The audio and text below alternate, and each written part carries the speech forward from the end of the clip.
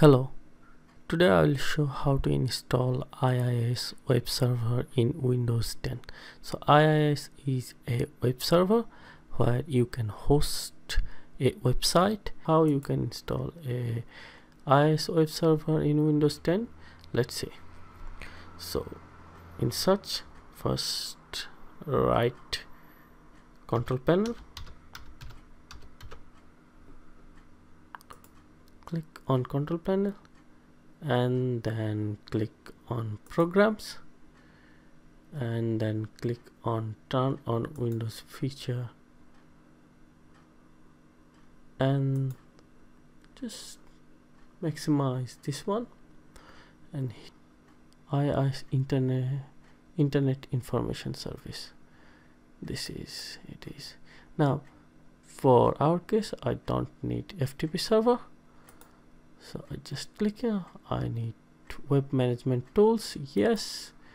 I need World Wide Web Service, so yes, it is turned on. And do I need IIS 6? No, I don't need IIS 6. I need IIS management service. That's it, I believe. And now what you need to do, after select the Internet Information Service, click OK, and it will take some times.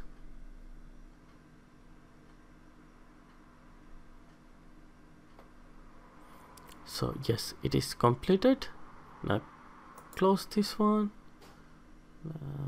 If you open up any browser and then write down local host, don't need any port address, it will show you the IIS mainframe. And now where your IIS has been installed, if you want to see, click on any folder and then click on go to C drive and then initpub. Under www roots it has its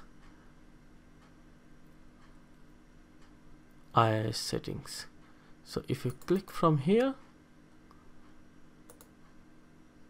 the same page, look, the local host and the file address is same. Now where the IIS is, if you want to manage your website and everything, right click IIS in search, it will show you Internet Information Service Manager.